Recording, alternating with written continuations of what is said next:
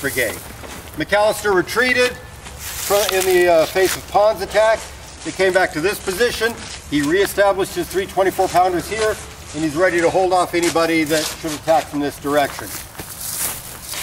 Over there, just a few feet, what is left of the 7th Illinois Regiment from Sweeney's Brigade of Wallace's division, and they are the left flank of this side of the defense. And as you look straight up the road, you'll see that open forest. And if they could have seen that far that day, I doubt it because of the smoke and all, but if they could have seen that far that day, they would have seen the backside of Confederate formations passing up and out of these forests onto that open ground, orienting to the south, and they would have seen General Prentiss and his 2,250 defenders of the Hornet's Nest captured and bagged over there. They probably couldn't have seen it. Even if they could have, they were far too weak by this time of the afternoon to do anything about it. The best they could hope to do was hold this position, and that turned out to be impossible. So we have one more stop to explain that, and it's just down the trail here, and within a few steps you'll be able to see Veatch's headquarters monument, and that's where we're going. There's the 14th and the 25th Indiana. You did it. You followed them all the way back to their camp from the point where they were repelled, driven from their position near Review Field. In the afternoon, what time does that say, Steve, on the tablet? 5 p.m. At about 5 p.m., they reached this position, so yeah, we're roughly the time of Pond's attack right now, but at 5 p.m. they reached this position, and this could have been a time for them to rest and take a breather and realize that things were going to be okay, but that's not the way that worked out. But we'll talk about that in just a second. We're going to account for the other 2 regiments first. The 15th and the 46th Illinois participated in the counterattack on the opposite end of Sherman and McClernand's line. They were driven back to Jones Field, and then they were driven back across Tillman Branch, at which point Colonel Davis of the 46th decided that he wanted his regiment to get lunch. And so they marched back to their camp, and the 46th Illinois ate lunch. And it was probably a good idea. I'm sure the men needed it, and they also got more ammunition and they got reorganized. But they also stayed at the camp, and so by the end of the battle, they were in a position, their camp was right over here. By the end of the battle, they were in a position where they marched out of their camp, moved slightly down this road, and if you went down this road, you'd get to the entrance of the national park, where you pulled into the national park this morning. You go up. Over there is the visitor center, and over there is the Hornet's Nest. They finally ended the day helping to secure the right flank of McClernand's division. And indeed, they stayed with McClernand all the next day and participated in the counterattack with McClernand's division. The 15th Illinois was so badly chewed up from that flank attack. They'd lost both of their commanders, Colonel Ellis and Major Goddard, both dead out on that initial line. They broke up and they retreated back to Grant's last line, which is back over here. Which brings us to the 14th and the 25th. As you can see by the tablets up here, this tablet here, and if you get into the road and look down the way, you're going to see more blue tablets facing that way. For a while on the afternoon, around 5 o'clock on the afternoon, it should have looked like McClernand and Sherman and Veatch were getting to a condition where they could take a breath and dig in and hold the position.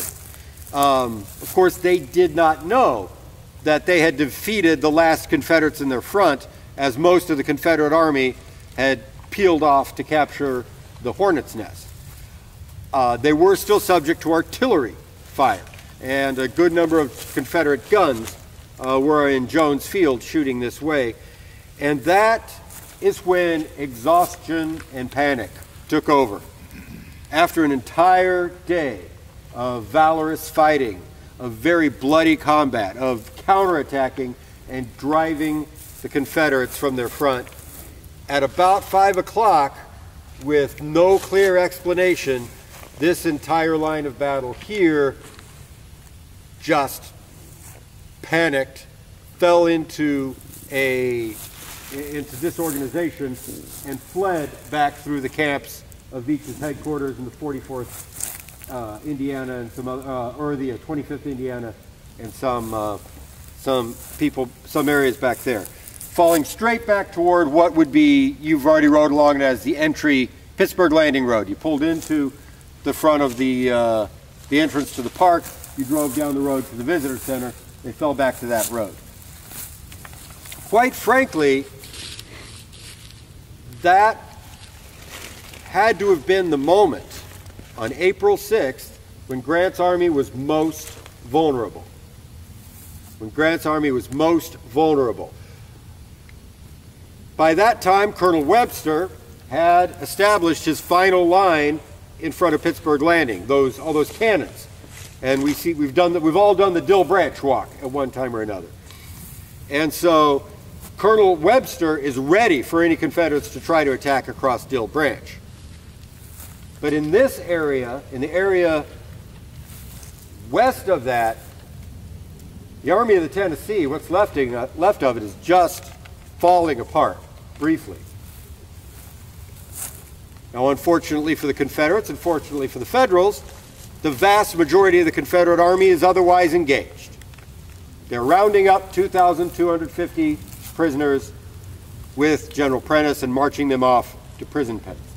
The only other infantry force that could have tested the waters here and found that there was no resistance was Colonel Pond's brigade that had just been decimated in that ill-advised attack upon McAllister's battery. So it's a what if, but it's a long what if.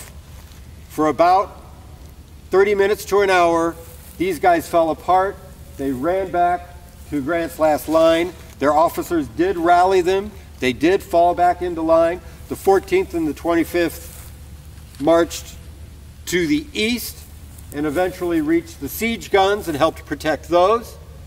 But within 30 minutes to an hour, the Grant's last line back here at the Pittsburgh Landing Road was reestablished. And the men had calmed down and they'd gotten organized and fallen into line and started to get ammunition and so on and so forth. But for a time, if the Confederates could have done something about it, the Confederates could not have done something about it. For a time, this part of Grant's last line was open. This brings us to the end of the travails and the travels of Veatch's brigade. Like I said, they come across as just one of Grant's brigades. Usually in the histories of the battle, they're in there. Usually the part of the fighting in the along the main Corinth Road, and then they kind of disappear after that. So in the narrative of the history, they play their part and they step off the stage. But in fact, they themselves had to fight the entire battle. The battle didn't end for them when the historians stopped looking at them. And they fell back. They participated in the counterattack. They continued to fall back, fighting through this area. They helped drive back the last serious Confederate attack on this part of the line. And when the sun went down on April 6, 1862, and General Grant's army was still standing, Veatch's brigade could at least say they had kept their places in the line of battle warm. So thanks for coming out today. I have time for questions, but We have 30 minutes before we need to move those cars. And we're about, I'd say we're about 10 to 15 from where they are right now. Thank you, Bjorn. He was wounded at Shiloh, and he had to recover from that wound. He returned to duty, and he was promoted to Brigadier General, and commanded brigades, and then brigades for about a year, and then during the Atlanta campaign, he commanded a division in the 16th Corps. So when Sherman marched to Atlanta, Veatch was one of his division commanders. He was wounded again in the Atlanta campaign, and that knocked him out of the war. Turned out to be a disabling wound. But he survived, and he went back to Indiana and lived quietly in... So did he ever get elected to office? I do not believe he ever got elected to office. And I do not believe he ever changed his party affiliation either.